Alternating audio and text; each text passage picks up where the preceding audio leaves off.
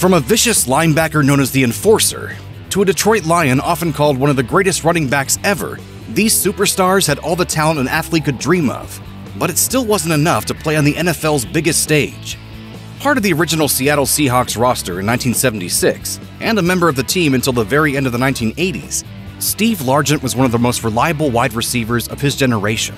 A 7-time Pro Bowl selection elected to the Pro Football Hall of Fame, Largent's stats placed him at the top of a list of all wide receivers from both his era and NFL history. In a 14-season career, Largent ranked among the top 10 players in receptions 9 times, and in receiving yards and touchdown receptions 8 times each. In other words, he was one of the most consistently performing wide receivers for well over a decade.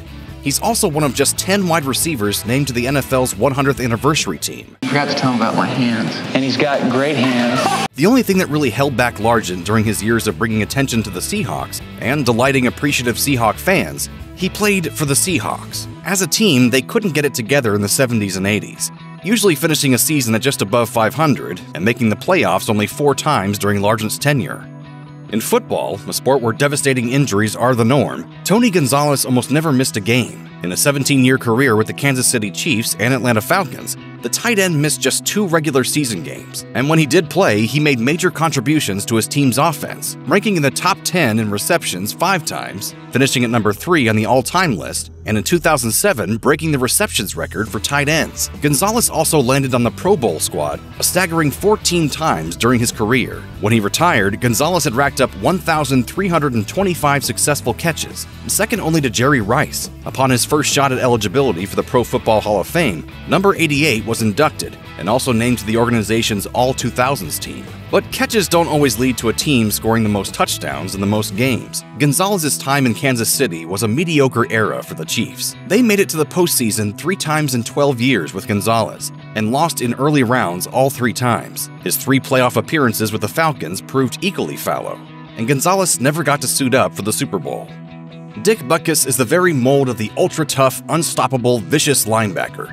Nicknamed the Enforcer, he played for the Chicago Bears from 1965 to 1973 and still holds league records in recovered fumbles in a single season and in a career. The 2-time Defensive Player of the Year was selected to 8 Pro Bowls, as well as the NFL's 100th anniversary team. Butkus also made the NFL's all-decade teams for both the 1960s and the 1970s. One of the main reasons that Butkus never got to play in a Super Bowl was because the big interleague championship game between the AFL and the NFL didn't become a regular thing until the late 1960s, by which point Butkus was winding down his long and storied career. The Rose Bowl, as it turned out, was the only major postseason game I participated in my whole football career. In Butkus' Super Bowl-eligible years with the Chicago Bears, his team fared poorly, finishing with a 1-13 record at worst and a 6-8 record at best.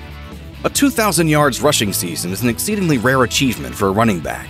It's only happened 8 times in NFL history, and in 1997, Detroit Lions star Barry Sanders did it, rushing for 2,053 yards. He's also the only player to appear twice in the top 10 all-time individual season rushing yards list. In 1994, he amassed 1,883 yards. Altogether, Sanders led the NFL in rushing and yards per game 4 times in those 10 years, and he was named to the Pro Bowl every single time. CBS Sports called his 1997 campaign, in which he was voted the NFL's best player by the Associated Press and the Sporting News, the greatest ever for a running back. Sanders cruised into the Pro Football Hall of Fame in 2004. One accomplishment that escaped Sanders, a Super Bowl ring, or even an appearance. His Detroit Lions reached the postseason 5 times on the strength of Sanders' performances, but they couldn't go all the way.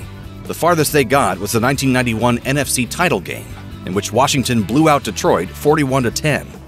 The NFL of the 1980s and 1990s was a big era for quarterbacks. So much so that a few teams took repeat trips to the Super Bowl because of their strong-arm defensive captains. One of the few QBs who could give those legends a run for their money when they were all at the height of their careers was Warren Moon. After 5 years in the Canadian Football League, Moon entered the NFL in 1984 with the Houston Oilers and served late career stints with the Minnesota Vikings, Seattle Seahawks, and Kansas City Chiefs. He was an architect of the comeback, leading 25 fourth-quarter come-from-behind victories with 35 game-winning late drives. The 9-time Pro Bowl selection retired in 2000, but remains the all-time franchise leader in 16 offensive categories for the Houston Oilers, now the Tennessee Titans. Moon led his teams to postseason berths 7 times, but they never made it so far as a conference championship game. Teams feared the Los Angeles Rams in the 1960s because of its imposing and intense defensive line, nicknamed the Fearsome Foursome, led by 6'5", 272-pound defensive end David Deacon Jones. The NFL didn't keep official or precise track of sacks before the 1982 season, but knocking down the opposing team's quarterback before he even had a chance to throw the ball was Jones's specialty. He led the NFL in sacks 5 times in the 1960s, with as many as 22 per season on 2 occasions, averaging nearly 1 per game across his entire 14-season career. He also scored more than the usual defense-only defensive player, scoring an ultra-rare safety in 1965 and 1967, while leading the NFL in that stat both times. Named to the NFL's 100th anniversary team and the Pro Football Hall of Fame, Jones participated in 7 consecutive Pro Bowls, despite playing for a lackluster Los Angeles Rams, followed by short late-career stints in San Diego and Washington. During Jones's years in LA, the Rams made the playoffs twice, but didn't win a game, let alone a Super Bowl. Another standout member of the Los Angeles Rams' fearsome foursome defensive line, Merlin Olsen. Olsen spent his entire 15-year career in the 1960s and 1970s with the Rams, during which time he was voted to 14 Pro Bowls and won the 1974 Burt Bell Award for Best Player in the NFL, while he'd later win over a whole new generation of fans as an NBC sports commentator and actor, playing gentle characters on rural period pieces Little House on the Prairie and Father Murphy. Olsen was a frightening 6'5", 270-pound lineman. I do not have any identification. How do people know who you are? I tell them. A member of both the College Football Hall of Fame, the Pro Football Hall of Fame, and the NFL's 100th anniversary team, Olsen has been well recognized for his list of accomplishments. Not on that list, a Super Bowl ring. Olsen's Rams may have been notorious for their defensive lines, but they could barely scrape together a winning record. When he did reach the postseason, it ended in disappointment. He and the Rams lost 3 consecutive NFC Championship games from 1974 to 1976.